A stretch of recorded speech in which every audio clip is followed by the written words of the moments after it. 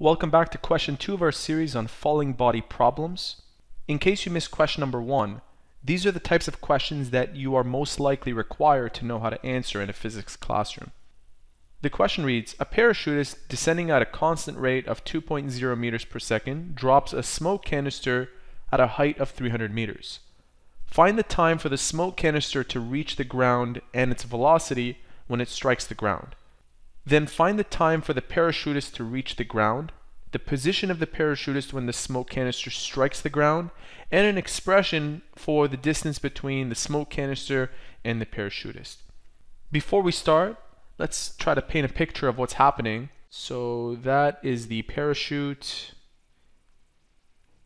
and hanging from that parachute is this parachutist. 300 meters from the ground, the parachutist tosses a smoke canister. So let's make note of that. So that's ground right there. That's the ground. And that's 300 meters from the ground. They toss a smoke canister. Mind you that this parachutist is constantly going down at 2.0 meters per second at that velocity. What else do we know? So the initial height, which I'll denote as x sub 0 is 300, and obviously the final height, which I'll represent as x, is 0. That's when you hit the ground. The initial velocity is 2.0 meters per second. That's given in the question, but because we're taking into account direction, I'll make sure that velocity is written as negative 2.0 meters per second. But by all means, you could have left it as positive 2.0, but you would have to change these around. So this would have to be 0, and that would have to be 300 instead. And since we're taking into account the direction, the acceleration due to gravity will be negative 9.8 meters per second squared. Now let's make note of what they want us to answer. First and foremost, we need to find the time for the smoke canister to reach the ground and its velocity when it strikes the ground. Furthermore, they want us to find the time of the parachutist to reach the ground, the position of the parachutist, and the expression of the distance between the smoke canister and the parachutist. Of these formulas, we can actually use this one to help us find the time that it takes the canister to reach the ground. The canister will have the same initial velocity as the parachutist at 300 meters. So that is the same for the parachutist and the canister. I'll use this formula. I have 0 minus 300 is equal to the initial velocity of the canister multiplied to the time, which we don't know, plus half times the acceleration. So half of negative 9.8 is negative 4.9 t squared. Just cleaning this up, we get negative 300 is equal to negative 2.0 t minus 4.9 t squared. We have a quadratic equation here because the highest degree is of power of 2. So I will bring this term over, and I end up with 0 is equal to negative 4.9 t squared minus 2.0 t plus 300.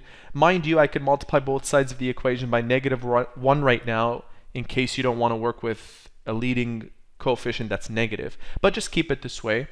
And rather than using the quadratic formula, I'll just use a function that's already installed on my calculator. So I'll write down negative 4.9, negative 2.0, and 300. I end up with two values of t, one being 7.6, 2. So I'll write down t is equal to 7.6 seconds, and the other t, because it is a quadratic, you should get up to 2 solutions, is negative 8.03. We can't have negative time, so we will not be using this. Therefore, the time it takes the canister to reach the ground is 7.6 seconds. Now, this is a really good thing for us because we can now find other information that we need. For example, we can use this now to find the velocity when the canister strikes the ground. This part right here, which I did not highlight, but I am now. So the velocity, which I'll just represent as v, the final velocity, is what we're looking for next. And what we can use is this formula right here. So I have the final velocity is equal to the initial velocity of negative 2.0 plus the acceleration that was negative 9.8 and the time. Now we wrote down that the time is 7.6, but when you're doing your calculations, make sure you don't round midway in the process. So 7.623, keep a few decimal places. 7.623. Using our calculator, we have negative 2 plus negative 9.8 times 7.623. And the final velocity is negative 76.7. That rounds to negative 77 meters per second. So the final velocity is negative 77 meters per second. Remember, this negative takes into account the direction, but by all means, you could have made it positive from the beginning and changed these up, and it would have been a positive value. Given what we just learned, you can actually find the time of the parachutist quite easily. Remember, the parachutist is 300 meters from the ground, and they are going at a constant speed. So if I write down 300 meters, and I multiply that by this number, except I write down 1 second in the numerator position and 2.0 meters in the denominator position. Remember, speed is a rate, okay? And rates can be switched. It doesn't have to be meters at the top and seconds at the bottom. You can switch them. So if I multiply these out, you actually end up with the time that it takes the parachutist. So 300 divided by 2, it takes this parachutist 150 seconds to reach the ground.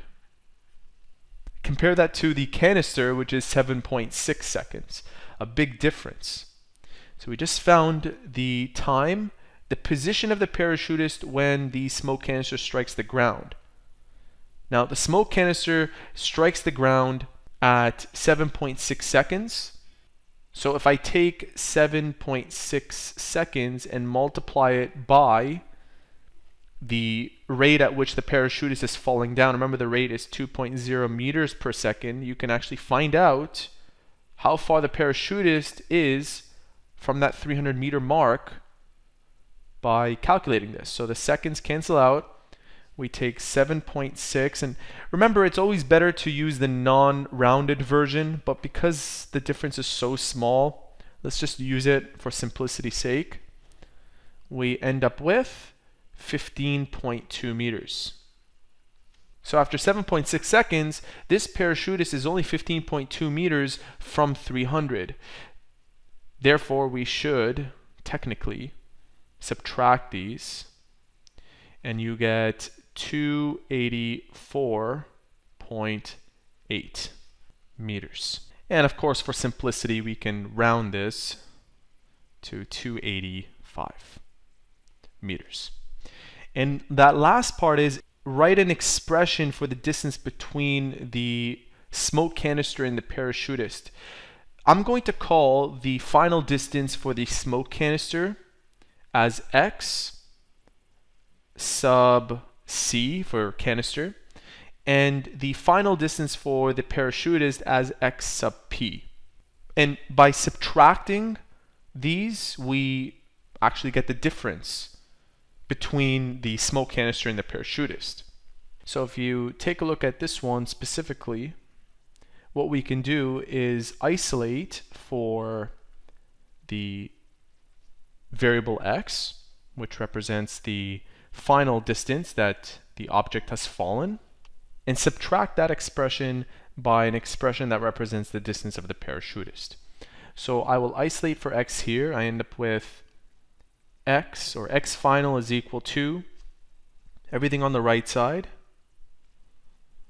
So let me just rewrite that. And remember, we're taking that over. We have positive now, x initial. Let's fill these in. So the initial velocity for the canister was negative 2.0 times t plus half times negative 9.8. That is negative 4.9 t squared plus 300. we need to subtract this expression by an expression that represents the final distance of the parachutist. Now remember, the parachutist was descending at a constant rate, so there's no acceleration involved. And the distance at which the parachutist has fallen relative to the speed that they're descending and from where they started can be calculated by taking x is equal to 300, which was the initial distance from the ground, minus the speed at which they were falling, which is again in meters per second, and that multiplied by the time, whatever the time is. Remember, we're looking for a generic expression here where we can plug something in for t and find the difference between the two. And of course, you don't need to include meters per second into the formula, but I'm just showing you, okay, for visual sake. If I subtract this red equation from this orange equation, look what happens.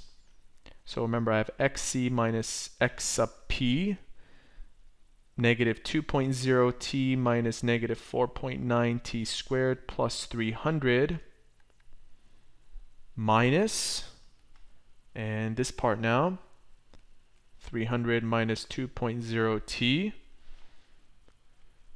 Simplifying, multiplying this negative into the expression on its right, we get negative 2.0 t minus 4.9 t squared. And then if you multiply this negative into 300, you get 300 minus 300, which means that they cancel out. And negative times negative 2.0 t is positive 2.0 t.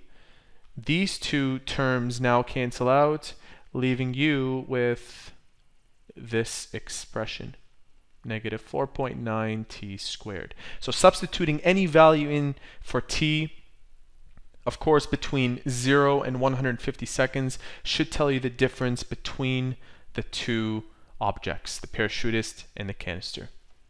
And so there you have it. That is our second question on falling body problems. If you have any questions, leave it in the comment section below or use our website shown on your screen. Talk to you later.